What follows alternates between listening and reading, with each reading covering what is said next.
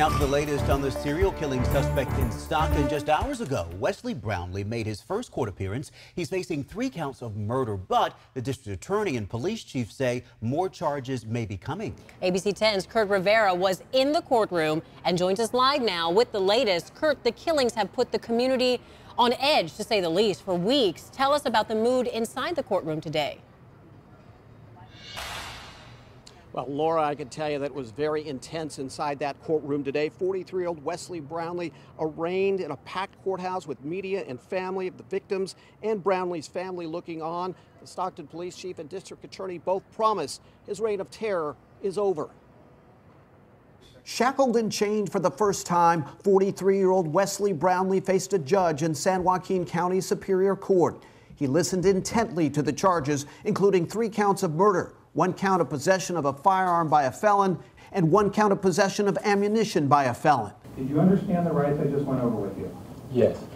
What would you like to do with your case today? Would you like me to appoint an attorney to represent you? Yes.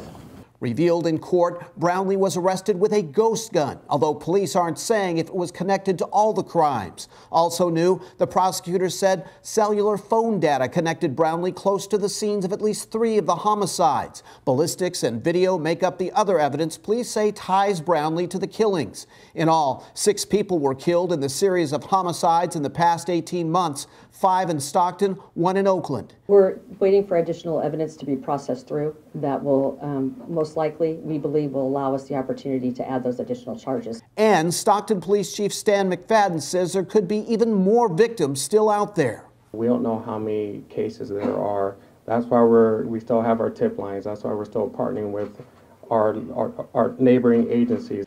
Outside the courthouse, the lone survivor of the serial shootings, Natasha Latour, spoke about seeing Brownlee face to face. Well, he wouldn't give any eye contact to anybody, so just a little bit of frustration.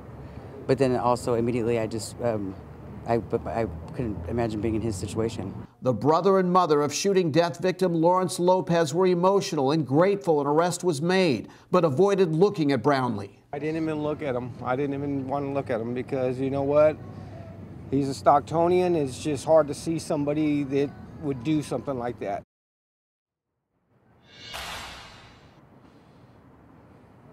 And we put in our own jailhouse request for an interview with Brownlee. He refused it.